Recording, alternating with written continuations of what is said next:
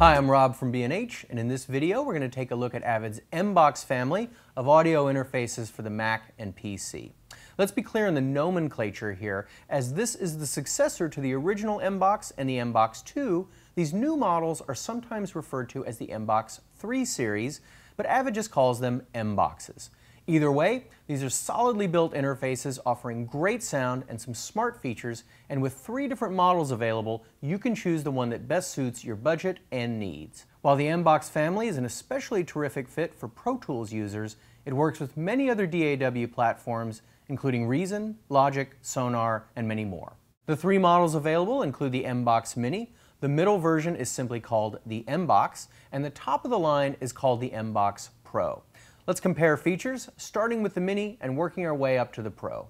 The Mbox Mini is the smallest and least expensive of the 3.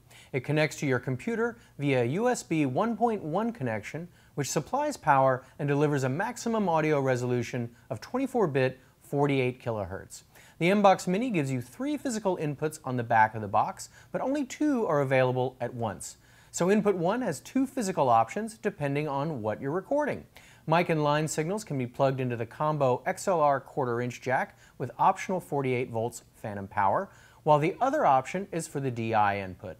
You swap between the two with the mic line versus DI button right here. Input 2 offers no mic input and is switchable between DI and line. Note that the mic pre's and the converters on these new Mboxes are substantially better than what we've heard on previous Mbox iterations. Also on the back are 2 balanced 1/4-inch outputs for monitors. On the front of the Mbox Mini is a large rotary knob for the monitor volume, knobs for your input levels, which can be pulled to engage the 20 dB pad, and a knob to control the blend between your input signal and playback from your DAW. The Mini offers no DSP monitor mixing. Also on the front is a mute button and a really nice sounding 1/4-inch headphone jack. Like all the new Mbox models, the buttons and knobs feel really great. I love the satisfying click you get when you pull the input gains to engage the pad. The middle-size model, simply called the Mbox, takes things up a notch. On the Mbox, we've got a USB 2.0 connection, which allows us 24-bit 96 kHz resolution.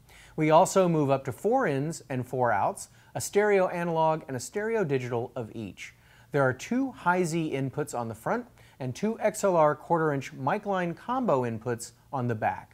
Also on the back are our 2 1/4-inch monitor outs, SPDIF inputs and outputs, and MIDI in and out ports, something the Mbox Mini doesn't have. Returning to the front, we've got the large rotary volume knob, headphone volume knob, and gain knobs for the inputs, again with optional pads.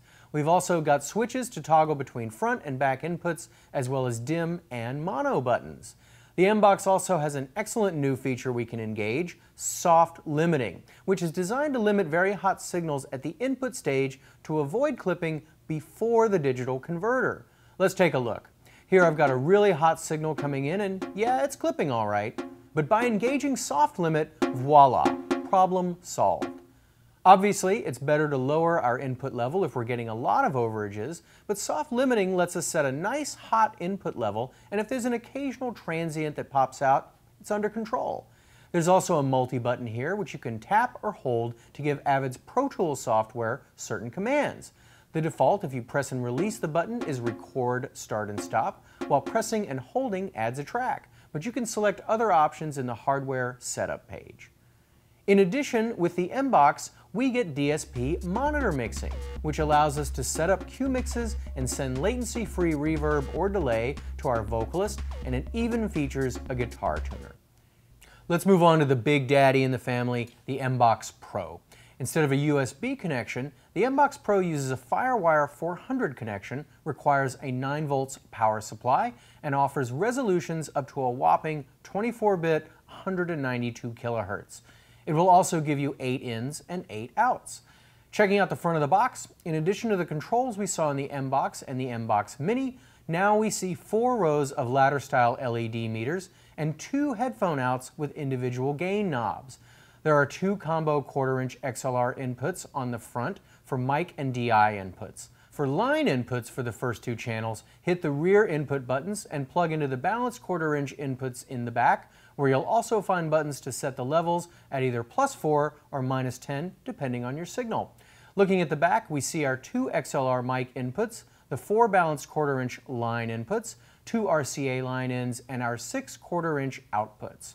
Another really smart touch on the Mbox Pro are these insert jacks. Here you can insert an analog effect like a compressor between the preamp and the A to D converter. With the Mbox Pro, it's easy to set up separate cue mixes for our players so they can get the blend they want.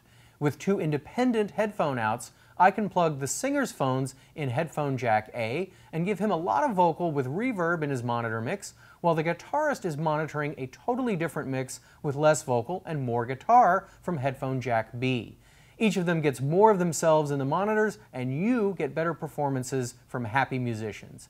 Having 2 separate headphone jacks means I don't have to sacrifice a pair of monitor outs for a second headphone mix, so I can still have 3 different sets of speakers to choose from for monitoring. The speaker source button then toggles between speakers and lights up a different color depending on which set I've selected. If you hold it down, it sources aux inputs 5 and 6, so you can easily monitor an external source. It's a handy way to quickly compare your mix to a reference mix from a CD or MP3 player. The button even blinks to let you know you're monitoring the aux inputs. Also on the back is a DB15 connection where you can plug in the included breakout cable for SPDIF, MIDI, and word clock connections. Finally, the Mbox Pro has a foot switch input on the back, which you can use to start and stop playback or punch in and out of record with Pro Tools. So hopefully that gives you some idea of what Avid has on offer with their latest Mbox series. 3 attractive and solidly built interfaces that deliver excellent sound and some slick controls. You can buy these interfaces alone or bundled with Avid's Pro Tools 9 software, which saves you a substantial amount over buying them separately. For more information on Avid's Mbox family or any of our other audio interfaces, visit us online, give us a call, or stop by our New York City Superstore. Thanks for watching.